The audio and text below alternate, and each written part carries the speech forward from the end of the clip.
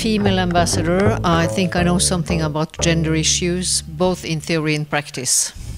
And it's a subject that I like very much to talk about because it's close to my heart. And I also feel that when you are a woman in position, you have a kind of moral mission to talk about it and promote the gender issues. Of course, when you come from a Nordic country, people think that it is very much it's a very rich society. It has a special history, and it's you know,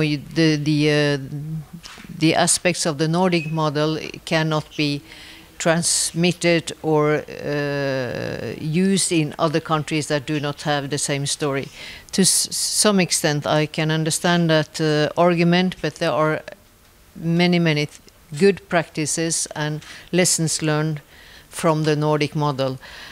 When I came to Hungary, I felt that Hungary was, in a way, back in this where Norway and Sweden were in the 60s and 70s.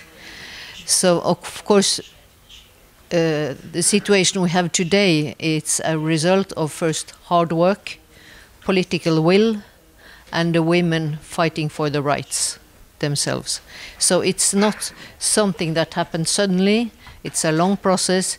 It's not something that came out of the blue, and it's not something that the women were passive to themselves. It was not suddenly a gift that was given to us that we could access to the higher position. We had to fight for it, actually.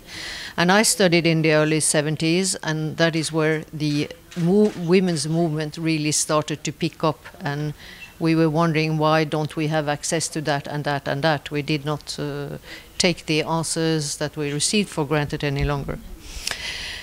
Of course, the gender equality is also a key factor in the Nordic society model. And why is the Nordic model seen as a model? It lies in the word model. It's firstly because there's people are usually happy in the Nordic countries. Of course, there are unhappy people, but if you look at the UN reports on which people are the most happiest in the world. Of course, you have Bhutan, but people in Bhutan have never been outside their country, so they are nothing to compare with. It's usually the Nordic countries.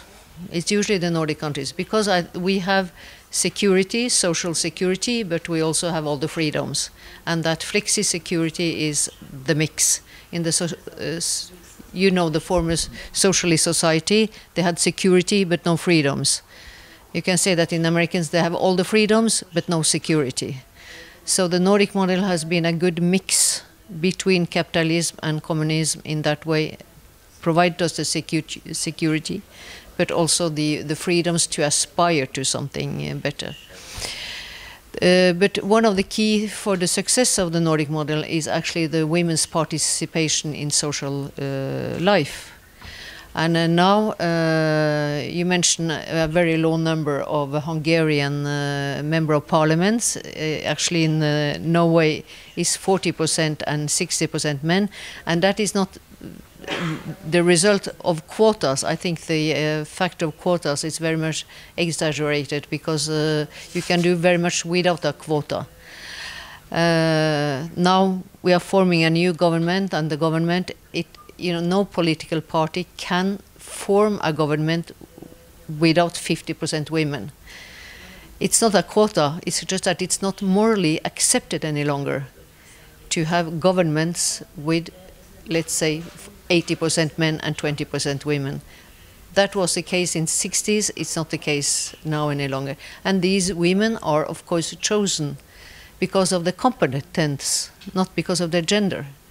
But they have been able to come into a position where they have been seen. And that's a key word for gender equality, to be seen. And then you're chosen.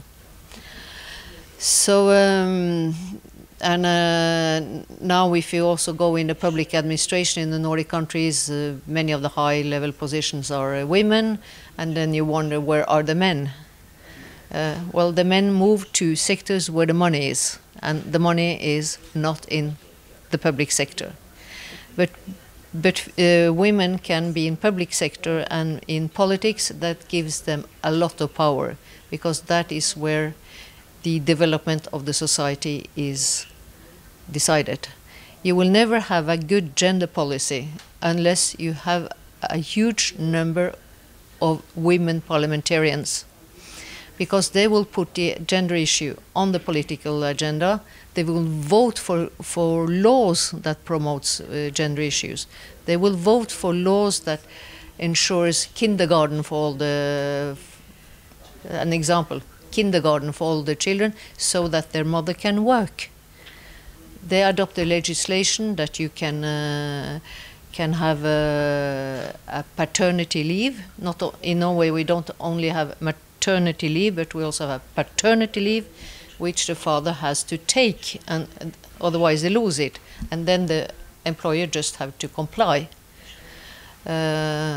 So that's why it's very important to have women in politics and public administration too, but also in business. But politics is very much a key issue, because you have to have some women politicians that are showing the way, actually.